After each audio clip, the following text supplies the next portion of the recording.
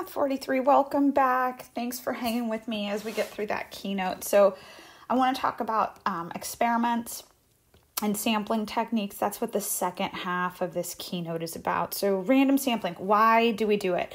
It allows us to generalize our findings to this population. It removes bias. And it looks like my keynote's going out of order. Cool. So the most common method, or the one that we talk about a lot, is the SRS. So when I say SRS, I'm talking about simple random samples, right? And there's three methods. There's the slips of paper, the stuff on your calculator, right? The random int, and then the random digit table. And this is the method that I would have to use in class or on an exam, because that's the only way that it will force you to get all of you to get the same answer. But if I'm doing it in the real world, I would definitely use technology. And this slips of paper, this is just old school. I have to mention that because I used to do it back in my day. All right, so let's talk about how we can use our calculator, right, so that we can do it out in the real world. And see how, I can't use my own words. See how we can use our calculator to get a random sample. So you find that random int if you hit your math button on your calculator and you head over to the PRB menu and it's option 5. And if you just do 1, 12, right, if you put the low and the high in, it'll pump out one number at a time, which is great, right? And you can do any lows and highs, and you can repeat this if you want, right? So this was from 1 to 20,147. That's a huge sample, or I should say a huge population, right? And you can put observation 4413 into your sample, and then observation 4949 into your sample. And keep in mind, when you're using the calculator, you can get the same number more than once, right? It is possible for me to hit 4949 again. It might not be probable, but it's possible, right? So your calculator is always sampling with replacement. And that's how true sampling should be done. But out in the real world, we usually sample without replacement. And we'll talk about how you can do that and when you can do that when we get to chapter 8. All right.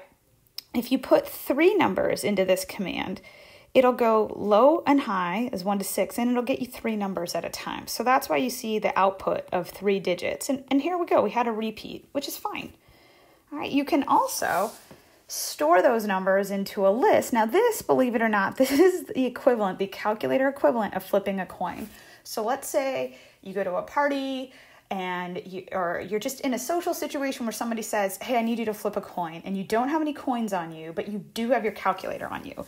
You can do this. You can say heads is 0, or you could say tails, and you could say tails is 1, and you can say, hey, flip either heads or tails and do it 100 times. Right? So you can see this went tails, heads, tails, tails, heads, tails, tails. And if you hit that little STO key, which is above your on key in your calculator, and it has a little like sort of triangle on it, it'll store information into a list. And then if you went into L1, you could actually see all of that information. All right, now the types of sampling, we have 5 methods. We have the SRS, we have stratification, clustering, systematic, and convenience. All right, and these 3 involve grouping your population ahead of time, all right? And none of these other options after the SRS, none of them are SRSs in and of themselves, because once you start grouping things before you make your selection, it limits the types of groups you can get on the back end. And what I mean by that is if you just do a simple random sample, any group is possible. All right, any group is possible, meaning I could get, let's say we were breaking folks up into, if we were at a high school, maybe we're breaking folks up into 9th, 10th, 11th, and 12th grade. And let's say we didn't even group anybody, right? If I just took 50 students from a high school, it's possible that I only got 10th and 11th graders, right? It might not be probable, but it's possible, right? It's possible I got some from each grade, all right? But when you SRS things, anything is possible. Now, if I was going to stratify by grades, that means I would take some 9th graders, some 10th graders, some 11th, some 12th. And what that means is the group where you only got 10th and 11th graders, the ones that we said was possible last time out, that's no longer possible. All right? And that's why it fails to be technically an SRS. All right? Because not every group is possible. All right, so stratifying, right? When we stratify, we break folks up into groups. And in this method, you're going to take some from each group.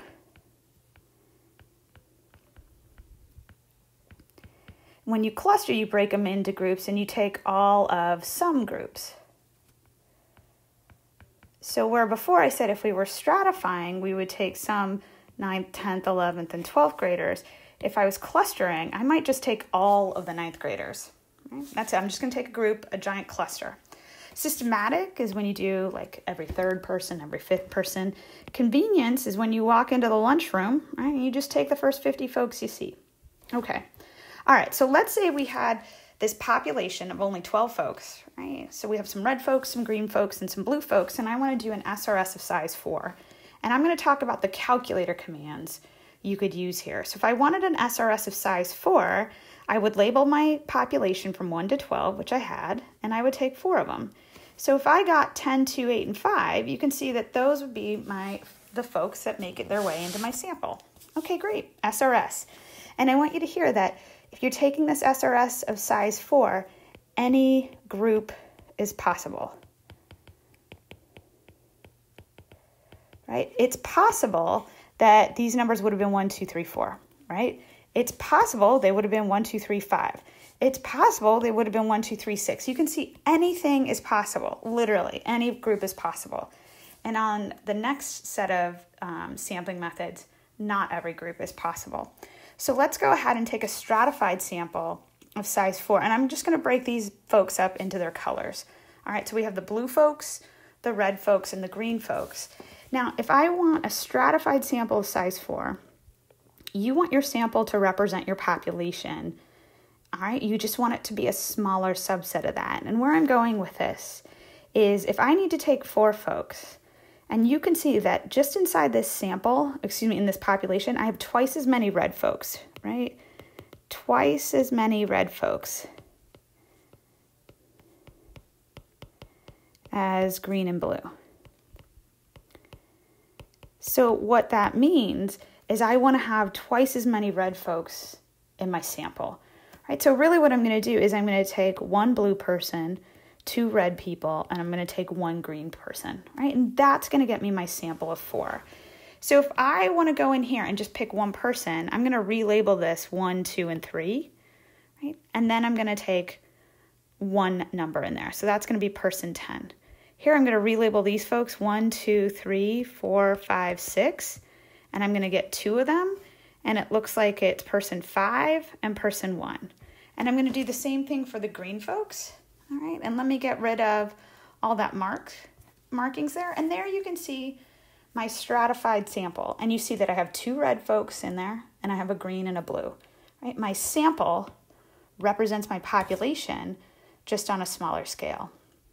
All right, and I want to point out that not every group was possible. If I'm going this method, there is no way for me to get 1, 2, 3, 4. Right? That is an impossible. Oh, actually, just kidding. I just looked at it. It is possible. Hold on. There is no way for me to get 5, 6, 7, 8.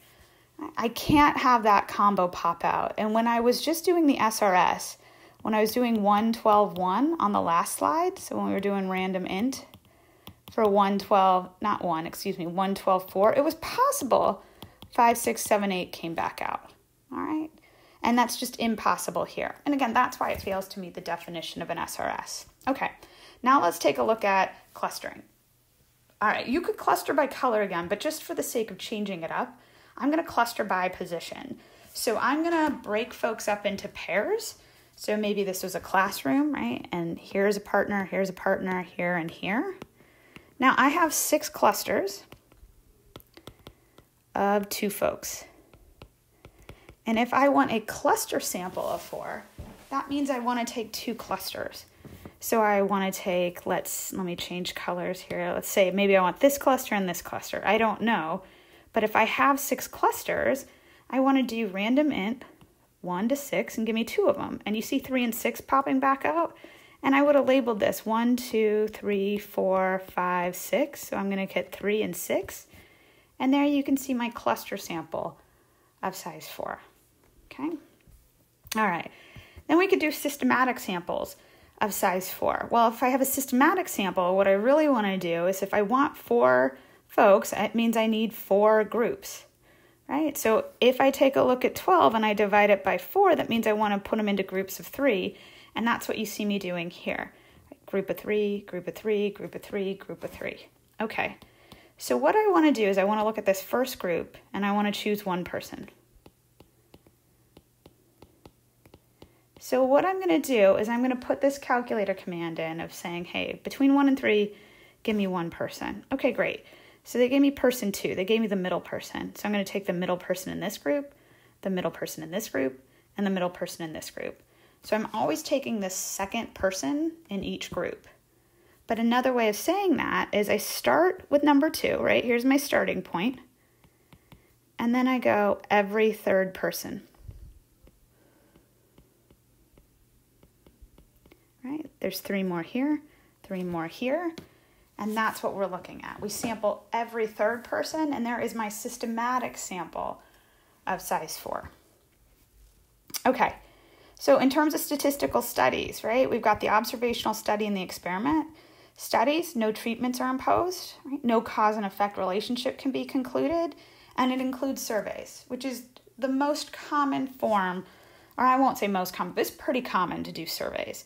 Experiments, we actually impose a treatment and a cause and effect relationship can be concluded, and this is huge. So that is how you get a cause and effect relationship. This explanatory variable quite literally explains and causes this response variable, and we are only allowed to say that in an experiment, right? That's what we're using in the world of statistics. Okay. So in terms of vocab, you got the explanatory variable, which in your math classes you called X, all right? But we call it explanatory. And a lot of times there are treatments involved, all right? And they're the different values or components of the explanatory variable, all right? And an experimental unit is the object or the individual that we're going to measure. A lot of times it's people or animals, all right? And whatever you think your explanatory variable is, maybe you give somebody a drug and you're going to measure some kind of response, like maybe pain level, right? So explanatory variable X, response variable Y, all right? And then there's the good old confounding variables. And there are so many terms that go with this. Confounding factor, hidden variable, lurking, confound, confounder, extraneous, so many things. And I'll give you an example of them. So we'll think about ice cream consumption and the number of drownings. So these 2 variables are positively related, meaning as ice cream consumption rises, so does the number of drownings. So you can see over here, right? Ice cream consumption's going up, drownings are going up. There's a positive relationship, right? A positive linear relationship, if you will.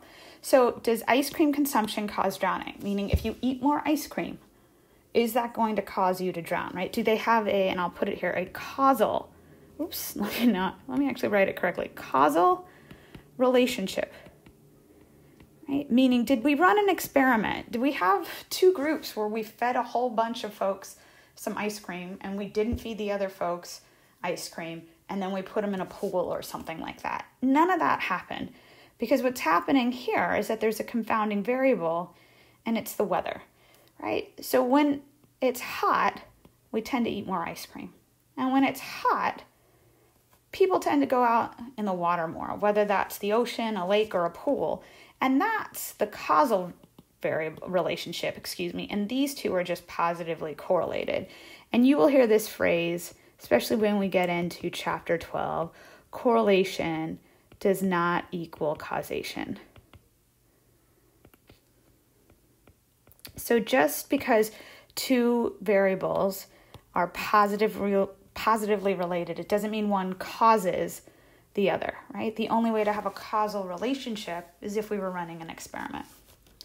Okay, so we got single blinding and double blinding. So in a single blind, the subjects do not know if they are getting the treatment or the placebo, or possibly the evaluator does not know if the subject has been given the treatment or placebo. And if you can, you want to go to a double blind, right? Where the person handing out the treatments or the person evaluating the results they both don't know which subjects are in which groups, right? And this is just to remove some bias. So times when, I had mentioned it in the video, times when you won't have a single blind experiment is when you have 2 treatments and the subject might know which one they got. And so one that comes to mind is flu shots, right? So there used to be, I think, still there's a flu shot, right? And then there was a flu nasal spray. I think they've done away with this. If you're still getting a flu nasal spray, give me a shout. I'm curious. But what I mean by this is if you were the subject, you would know if you got the nasal spray or the flu shot, right? There's no way to hide that from you because you're either getting a shot or you're getting something put up your nose, right? So you would know, but then the person evaluating you shouldn't know. That was how you could keep that one single blind. And that would be an example where you actually couldn't make one double blind. And that happens sometimes. Okay. And a lot of times we have a control group that either gets no treatment or gets a placebo or some kind of established treatment. And there are times when you don't want to give your control group a treatment. So for example, or I should say you don't want to give your control group the placebo. So if you're testing a treatment for a sprained ankle, you want to have a group that gets no treatment because the sprained ankle is going to heal on its own. And you need to see that your treatment, maybe you have some kind of new ACE bandage, you want to show that your treatment gets better faster than the control group, okay? All right, and so the placebo effect, right? You want the treatment group and the control group to be as equal as possible so that the only difference between the groups is the treatment itself. So a placebo gets used all of the time. It's a fake treatment. It's used to equalize the psychological effects between the groups. And I can't quite remember now, but I think I read an article that said if people get shots, like I was talking about that flu shot before, that tends to work better in terms of a placebo. And then I think pills are next. You know what? I don't remember. I'm going to stop talking because I can't remember. I'm going to have to read some article. Anywho, so the placebo, again, like I said, it's used to equalize these, psychological effects. Okay. Oh, and that's the end of my slide. That's why this one's freaking out. Okay, so with that, you made it to the end of the Chapter 1 keynote. So thanks for being so patient. I know this one's long. Like I said, Chapter 1 and Chapter 2, they're very long chapters. All right, but thanks so much, gang. If you have any questions, send me a message on Canvas, get in touch, we'll chat, and we'll figure it all out. All right, take care. Bye.